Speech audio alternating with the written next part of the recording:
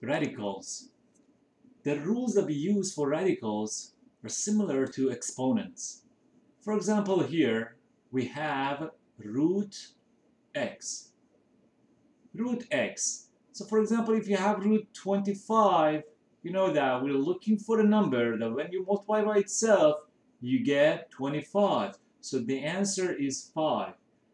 So the square root of 25, the square root of 25 is 5. Or if you have 5 squared and you write it under the radical, you see that these two is the second root, is the square root of 5 squared. These two cancel out. So it just becomes 5. The answer is 5.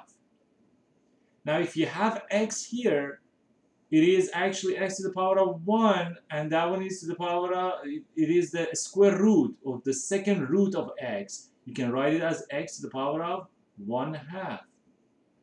So the radicals, you can write it as exponent. Any radical that you have, you can write it as an exponent. For example, if you have the cubic root of x to the power of 2, the answer is, you can write it as exponent.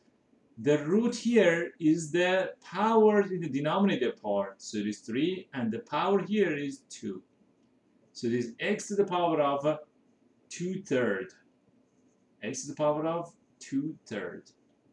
If you have the fifth root of, let's say, x to the power of 3, then the answer, if you write it as exponent, is 3 to the power of, so x to the power of 3/5. 3. The power is in the numerator part, and the root is the denominator part. If you have two numbers, for example, if you have the root, it is the square root of xy. So you can write x to the power of 1/2 times y to the power of 1/2.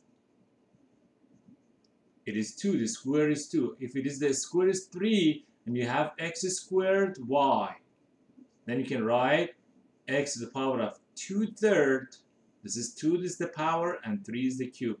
And y to the power of 1/3. So the radicals are similar to exponents.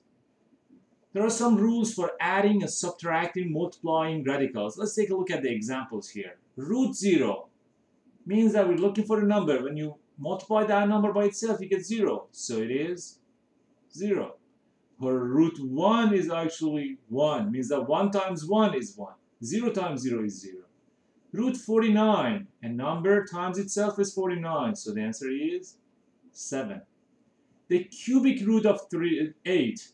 So remember that 8, you can write it as 8. You can write it here 2 times 2 times 2. Or you can write it as 2 cubed. So for cubic root of 2 cubed, these two cancel out, and the answer is just 2. So means that 2 times itself 3 times, you get 8. The cubic root of 8 is 2. Now here, multiplying two radicals, first you can simplify them. Root 4 is 2 times 2. The answer is 4. The cubic root of 3 and cubic root of 3. So there is a rule here.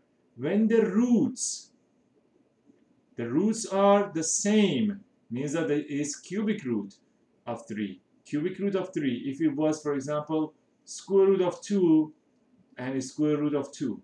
These two are similar. Then for that one, it's just 2 root 2. If you remember the rules, we have x plus x. In algebra, we say 2x. So root 2 plus root 2 is 2 root 2.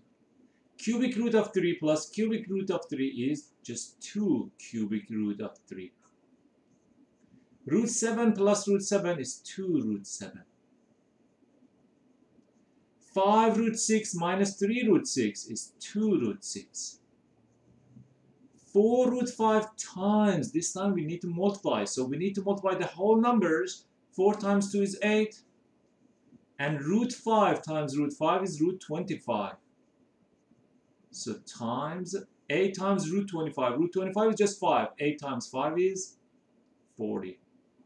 Root 3 plus root 3 is 2 root 3. Root 7 plus root 7 is the same thing that we did here. 5 root 6 minus 3 root 6 is just 2 root 6. Is the same thing that we had here. And that one is just the repeating of these.